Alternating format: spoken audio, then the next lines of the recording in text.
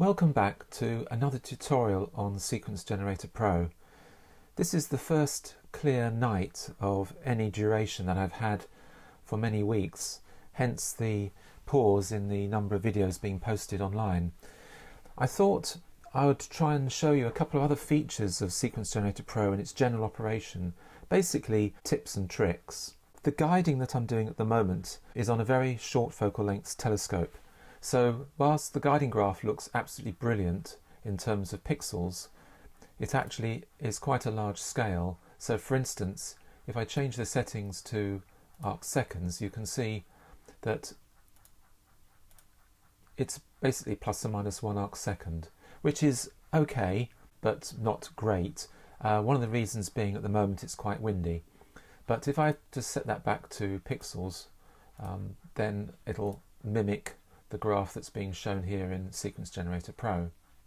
And that's doing 3-second exposures, and as you can see there are positive and negative corrections every few samples, so it's doing a reasonable job. So I'm just going to minimize that for a second and concentrate on what we would do in the middle of a sequence.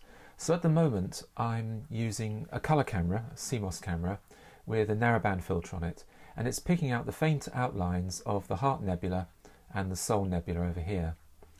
And I just wanted to show you a couple of tips and tricks that you can use along the way to identify problems and prevent them happening.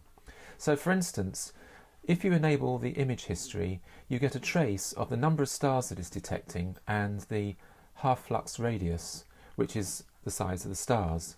And you can see that there's a couple of anomalies here where it seems to have got a lot worse. And if you just move your cursor to it, it comes up like that, and then click on it, double click even, single click, you can see in that particular case I had an aeroplane going over, which was the cause of the alteration of the half flux radius. If I actually look in at the stars at 200%, you can see they're small dots.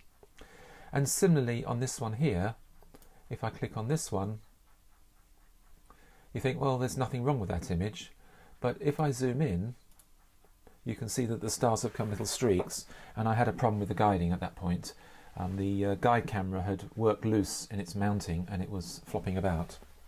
So this is quite a useful health check as you go along in a sequence, and if you see a gradual trend of the half flux radius changing dramatically, it can be caused by temperature fluctuations or focus tube slippage.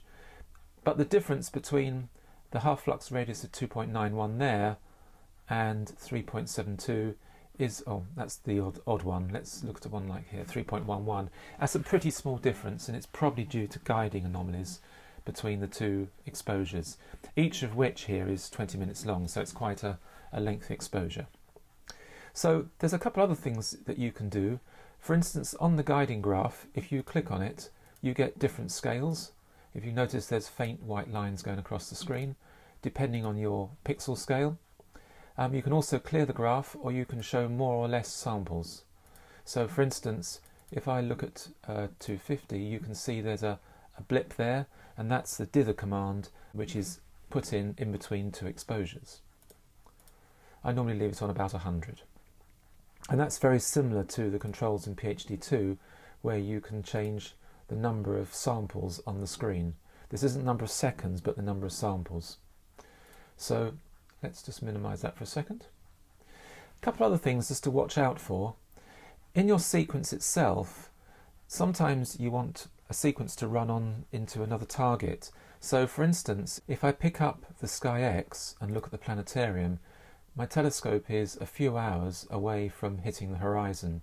So rather than waste the night, I would like to do something else. So in the sequencer, I've added another target. At the moment it's doing the Heart and Soul, and if I look at the planning tools, that will finish at around 10:30 at an altitude of 40 degrees, which is typically a reasonable altitude to end long exposures on due to seeing noise and such. So if I just come out of that for a second and then look at this one, what I want this to do is to continue on. And now this is on the other side of the meridian, and it doesn't need a start time because it will start as soon as the other one finishes. And again, on the planning tools, you see there's no start time here, but by the time it gets to 10:30 it's over 40 degrees, and it will carry on going to about 5 o'clock tomorrow morning. So that's quite a useful thing to do if you've got make the most of a clear night, and one of your targets is going to set early, is put that at the top of the sequence and change the other one to start as soon as the one finishes. Now, the other thing just to watch out for is that I know tonight the forecast is suggesting I'm going to get cloud at about 3 to 4 o'clock. And this little button here, it's not particularly the most obvious button, but it brings up the sequence settings. And so, for instance, here it says disconnect all equipment at sequence end and end sequence at about 4:30. So give or take half an hour, because forecasts are never quite exact. I don't really want to deliberately run the sequence into a cloud structure with the chance of snow, which we've had earlier today. So that's quite useful to do. And another couple of things I want to show you is I'm going to deliberately invent a dummy sequence, which is not going to be real in this case. If I was sequencing all night, it's sometimes best, especially if you're starting at low altitude, to choose a red filter at the beginning of the night, and then go on to a green filter, and then maybe a blue filter as the altitude increases, because the red light is less affected by atmospheric refraction and therefore seeing conditions.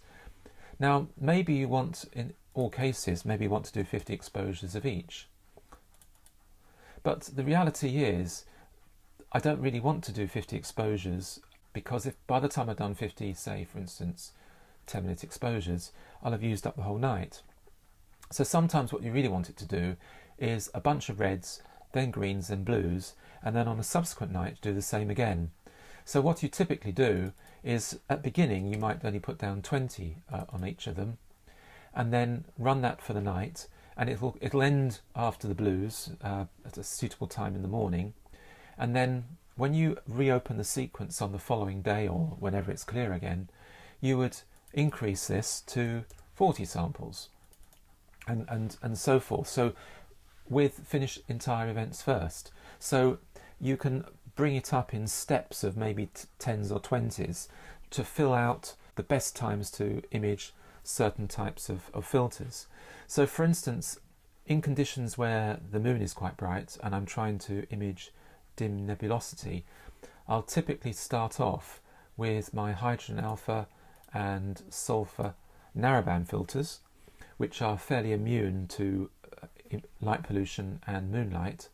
And then when the moon goes over and it starts rising much later, then I will start to enable later sequences, or later events I should say, disable the first couple and then re-enable these ones and start doing, say, red, green and blue, which are more susceptible to light pollution. So for instance, you can tune your sequences dynamically. I wouldn't necessarily do it while they're running, but certainly you can do it while they're paused, or it's running a different target in your overall sequence. And that way you make the most of every night and get the highest quality. Because the thing to remember about light pollution is, while you can delete the orange mush that often fills the sky, deleting the orange mush leaves behind the shot noise that comes with the light. So it's much better to exclude the light pollution, even if you're using, say, a luminance filter. I often use a special filter which reduces the light pollution. It's basically clear but takes out the 3 principal light pollution wavelengths. And while it doesn't make a dramatic difference to the appearance when you first look at it, what you do notice is it has a much better image noise level, because it's removed the shot noise associated with the light pollution background level. So there's a couple of little tips to try out. One of the reasons I haven't followed up on the PhD2 part 3 is because my mount is very good at guiding, and I'm actually waiting now to use a much cheaper mount that has some problems, and I want to be able to show how to overcome the problems. But for a mount that has no backlash and has very low periodic error, the only problem I'm really overcoming is polar alignment, which is fairly straightforward, and it's very easy to guide. So I'm not going to be very instructive in using that particular mount to describe advanced problem solving in guiding. So a couple other little things. So I wanted to talk to you a little bit about how to set up the safety conditions so that you image when the conditions are good. And there are a number of ASCOM safety monitors that are provided free with an ASCOM download. And in my sequence, when I look down here, I have the ASCOM OK to Image safety monitor here. But in my observatory controller, which I wrote myself, I have a slightly different one, and I use the OK to Open safety monitor. So I have two sets of thresholds, one when it's safe to actually physically open the roof of the observatory, which really means it's dry, and the other one, OK to Image, is more sensitive to cloud levels. So I can open the roof but not necessarily be good to image. And so the idea is that if Sequence Generator Pro is running a sequence and the clouds start to build up but it hasn't started raining yet, Sequence Generator Pro should shut down the system and close the roof. But failing that, if there's any chance of actual physical rain or highly overcast, then a separate monitor on my observatory shuts it down as a second tier, as it were. So that's just something to consider when you're looking at things like that. There's a couple other little ones that are dotted around. So if you look under Tools and Options, your file naming, default file naming process is defined here, and that can help you identify files quickly when you're trying to match up darks, flats, lights and so on. Also things like auto stretch levels and the normal way of finding stars can be defined here. The sequence options typically are about recovery and delays, but these can be overridden, especially around the sequence order. So for instance, I've got a roll-off roof which is fairly easy to open and close. My mount controller makes sure that the roof doesn't open and close while the mount is in an unsafe position, but it does allow me to restart the sequence when the conditions are safe. So if you are using an environment monitor, either through ASCOM or whatever, and it says, yes, the conditions are good again, and you've got this option ticked, Sequence Generator Pro will try and restart the sequence as if it was starting from scratch again. And that's quite useful for making the most of a night, especially when you've gone to bed and it clouds up after you've gone to sleep. And you can attempt recovery over a period of time, and you can tell it how often to try and over what period.